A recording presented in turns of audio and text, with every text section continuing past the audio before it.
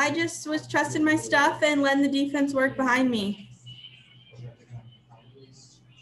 Did playing Kennesaw State in the regular season help you prepare for playing them again today?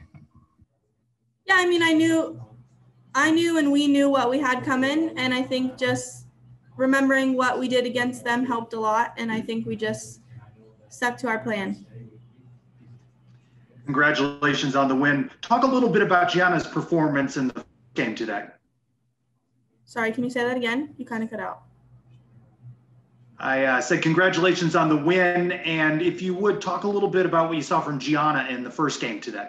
Yeah, Gianna threw a heck of a game. She was really lights out, and I mean, we just have to play behind her and score some runs. You faced Kennesaw earlier this year. Did that help you in that you kind of were familiar with this team because you played them earlier in March and here at home? Yeah, I think that helped us quite a bit. I just knew that we had to stick to our plan, and we knew what was coming, so we just stuck to our plan and got the job done. First NCAA tournament start under your belt for you. How does that feel to have that under your name now? Yeah, I mean, it feels good. I think I tried to just not make it bigger than it really is and just play the game for what it is and play game by game and pitch by pitch. That's kind of been our motto for the regional. From your viewpoint today, what did you see from Florida State that makes them so challenging? I think they're a very good team. I think they're just going to put the ball in play and put pressure on the defense, but we just stick to our game and stay calm. All right, I want to go backwards here a little bit because we didn't get a chance to talk to you on Friday. Tell me about the double play in the 7th against Auburn there with the game on the line there, up 1, and you and Carissa and Jazz turned that double play. From your vantage point, what did you see and how just describe the play? Yeah, that was just such an awesome play. It came quick back at me, so it kind of took me a minute to realize, oh, yeah, I had to throw it. So then just getting it to Carissa as fast as I can and letting them do the rest of the work. Going into the regional championship tomorrow, what did you see from FSU today that you feel like you can take advantage of tomorrow? I think we really just have to play our game and stick to what we know how to do and let us do the talking and show them what's coming. And I thought defensively and pitching wise, we played a very solid day. Offensively, I would have liked to see us do just execute more, especially when we put ourselves in those positions. We quite honestly were one swing away and one pitch away from completely changing game 1 today. And then even, I say that I would like us to execute better offensively, but don't count Kennesaw State out with that pitcher, man. She is so good. She's dominant. I think she's one of the, she's this whole regional has great pitchers across the board. So, us putting up those 2 runs and then, putting pressure on Bennett, I can't get too greedy, but as a coach, I always want those insurance runs. So I just want to see us, again, moving runners when we need to, and then putting good swings on good pitches when we have runners in scoring position. Congrats on the win and advancing. How do you think your regular season series with Kennesaw back in March helped you prepare for today? Well, thank you, first off. And I just gives us great confidence. We knew we weren't overmatched by Bennett, as you may have were able to see from some of the other hitters in the regional. They hadn't seen her as much. Well, that's not true because they got to see her in their mini regional they played back in February, but with those 3 teams. But I think it just allowed us to play with confidence, especially pitching and defense. We matched up really well to their offense. And they have a strong offense, but our pitchers just do a really good job of keeping them off balance. So I felt really good about going into that game, and especially with the fire that they brought back after game 1. They got a little break at the hotel, and coaches stayed back and scouted. And when they came back, they were pretty feisty. So, Coach, congratulations on the win here late. Let's go back to game 1. Florida State certainly strong pitching, but your team had opportunities. So as you look back at that game, what would you like to have seen your hitters do differently against their pitchers? Yeah, I think I said it in my interview, but I can't remember. It was so long ago today.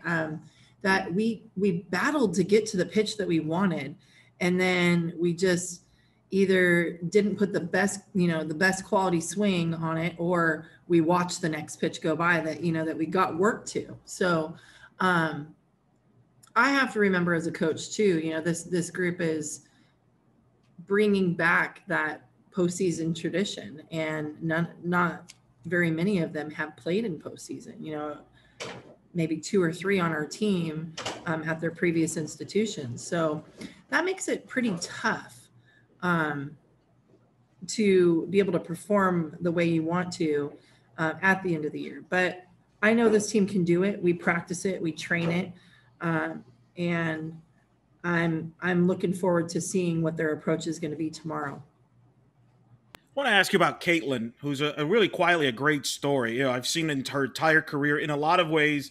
I've seen the highs and lows, just like the program has since she arrived at 2018. And here she is in the last month of her senior year in her career, contributing in a big way, both offensively and defensively. Just talk about her and her work ethic, waiting her turn, and getting an opportunity and contributing to this team's success. Yeah, well, it's just like you said, great teammates that train hard and compete and push their other teammates to get better. And then, in the end, they come out on top as well. And so that's really what Caitlin's done. And she's had some, like you said, some highs in her career here. And she's just playing really solid defense for us. So I like how Jada and her are working over there. And if we do throw Jada behind the plate, I like how Kia and KJ also work over there. So it just allows us to really open up our game and, again, defend that left side. And so our pitchers are able to feel really confident in throwing to that side of the plate, mixing speeds, and just getting ground balls, kind of pitching to defense. But it's helped our lineup tremendously too. Just another power hitting righty that we've talked about her defense and some of her at bats, but gosh, she's had some really solid base running for us too. She took an extra base, I believe in the conference tournament or even in game 1. Everything's kind of going together. And then her first and third delay steal, I believe in Auburn, maybe.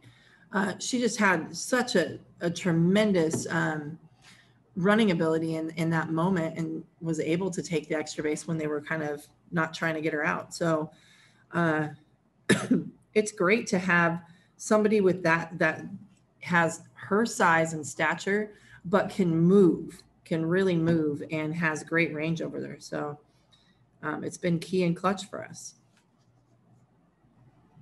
What were some of the things you saw from FSU today that you feel like you can really turn into strengths tomorrow? Again, I said when we worked ourselves to that final pitch, I think they left the ball over the plate a little bit, and we took it. And if we put our best swing on that pitch, like I said before, we're one swing and one pitch defensively away from just flipping that score.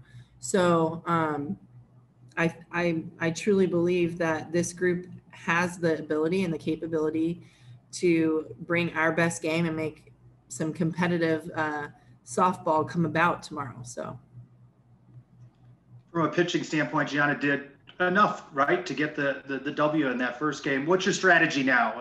Everybody's going to be all hands on deck. Yeah, that's really what it's going to be. And I think that, our opponent's going to do the same thing. We both have good hitters. We both have seasoned hitters now, going through this long season. And so just getting different looks and better matchups in certain times is going to be important. So the three-headed monster is going to go to work tomorrow. Well, and you mentioned the three-headed monsters. Gianna threw a great game, deserved the better fate. Brief looked good in relief, but then Alea, elimination game, season on the line, throws a shutout. Third UCF pitcher ever to throw a shutout in the NCAA tournament, joining Allison Keim and Shelby Turner. You've been here long enough by now. You know what that means. You've thrown a shutout in a regional elimination game, so you can relate. What you see from Alea and how proud of you, obviously, as as clutch of a player as ever. Yeah, you know what? I kind of pulled like the hard coach on her. So I got on her and I said, I want better pitches out of you, because I think she could have closed the door a little bit quicker in that 6th and 7th inning. And so like I told her, I'm going to keep getting the best out of you as long as I can. So, but again, if she's throwing a shutout and I still have something to go after her for, that just proves how darn good she is. And I just love to be able to be a part of it. And it's a privilege to just have a hand and be able to coach her in these moments.